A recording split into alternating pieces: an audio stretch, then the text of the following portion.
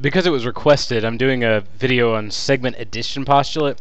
Not really that difficult of a concept. You may wonder why my handwriting looks like possibly a disturbed child has written it, and I really have no explanation for why I wrote it this way, but this is not supposed to be some sort of little symbol over the T there to make it change how it sounds or anything. I just wrote it wrong, I guess. Anyway, when we talk about the segment addition postulate, we're talking about the idea that if I have something broken into parts, if I just add those parts together, I can figure out how long the entire thing is. So that's why that little block set is there. You should be able to notice that there are two different colors there. If you don't, then adjust your screens accordingly. So I have 1, 2, 3 purple ones. So if I know that the entire segment is 5 blocks long, and I know that this segment is 3, so I know the whole thing is 5, 1, 2, 3, 4, 5, and I know the purple section is 3, it's really easy to know that the part that's left over would be 5 minus 3, which is of course 2. That's basically what the segment addition postulate is. If I know that the distance from one wall in the classroom to the other is 300 inches, and I know that the distance between one wall and where I'm standing is 200 inches, I can easily say that the distance between my where I'm standing and the other wall is 100. So that's what the segment addition postulate basically says. This is what it looks like. There's 3 types of problems that you might see. I'm going to try to make this really short, or as short as I can with covering everything. So you have this drawing, and it says if EF is equal to 5 and EG is equal to 21, then what is the value of FG? It will often also say that these drawings are not drawn to scale, which means that you may have numbers that don't make any sense based on what the picture looks like, but it doesn't matter because they're not to scale, so they're, the company or whoever makes the questions are not responsible for that sort of thing. The most important part that you can do is make a statement about the picture before you plug anything else in, because the way that the questions generally provide information, EF or EG or whatever, doesn't always come in a nice organized way. It would be simple if the first number they gave you represented the length of the whole segment, the second one represented the length of the first part, or that first small segment, and the third was the second small segment, but it doesn't always work out that way. So if you just look at the picture and make a statement about it before you do anything else, life becomes much easier. It's the same, by the way, for angle addition postulate. So I'm going to say that the big segment is EG, and I know that segment EG is equal to EF plus FG. If you do this one step, everything else becomes much easier because you can solve equations when you have to, or just plug things in. In this one, it's even simpler than it would seem. So EF is equal to 5. EG is 21. Once you have the numbers, you can just plug them in beneath. And then you just solve it like an equation. To get rid of plus 5, I need to subtract 5. Segment FG is equal to 16. That's pretty easy, right? Now the hard part was setting it up so you know whether or not you're supposed to add or subtract there, and in this case we had to subtract. Not a big deal. Let's look at another one that's a little bit more complicated. There's 3 types, by the way. There's a type that they just give you numbers and you just tell how long the segment is. The next is when you have to solve for x, and the third type that you'll generally see is one where you have to solve for x and then plug it back in. This question just asks for what x is. So I'm going to start these like I always do, which is to make a statement. EG is equal to the first smaller segment, so EF, plus FG.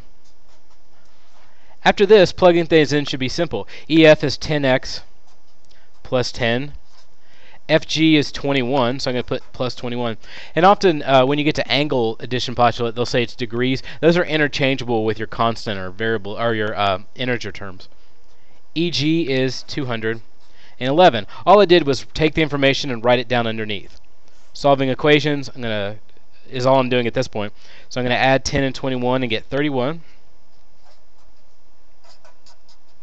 I don't know why I decided to write an extra 1 there. It's 211. So subtract 31 from both sides. I get 180. 10x equals 80. So to get rid of times 10, I need to divide.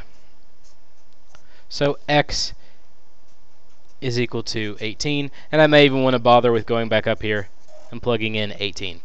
So it's a really simple setup. As long as you write this statement, everything else becomes very easy. One more type that can be confusing but really shouldn't be. I wrote this one out in some scattered fashion, but it's not really that complicated. It gives you these three pieces of information. It asks about these. So I need to write the statement first. EG is equal to EF plus FG. And this said, originally when I looked at the problem, it said it was not drawn to scale, even though I didn't put that here.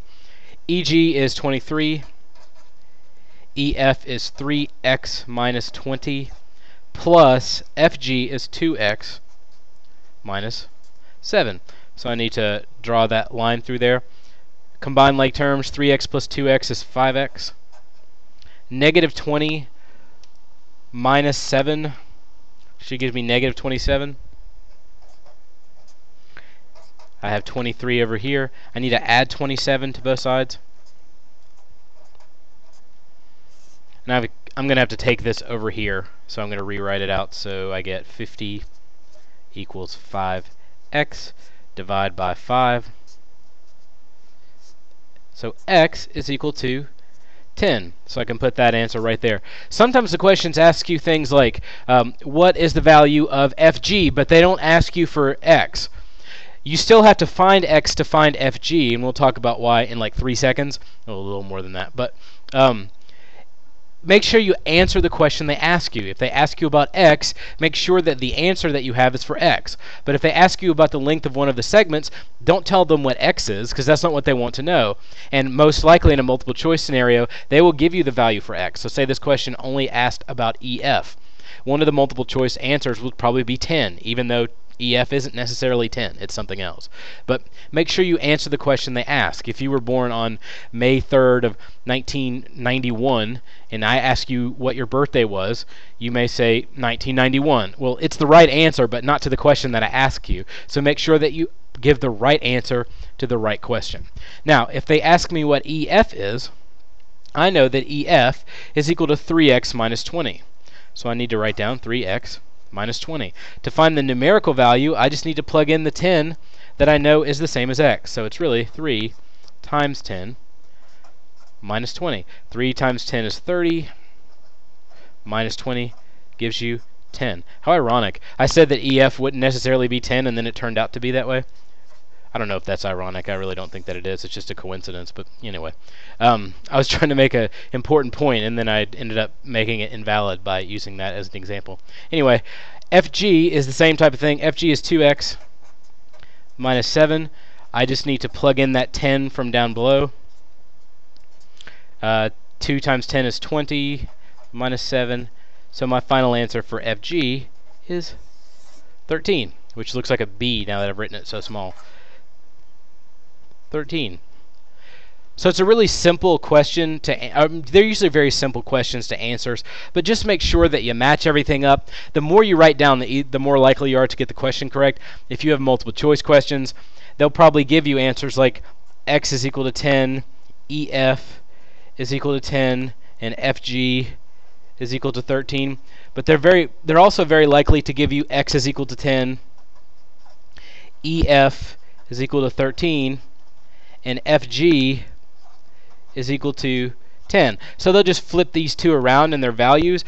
The more you mark them up, the easier it is to make sure you get the right answer. So I have EF is equal to 10.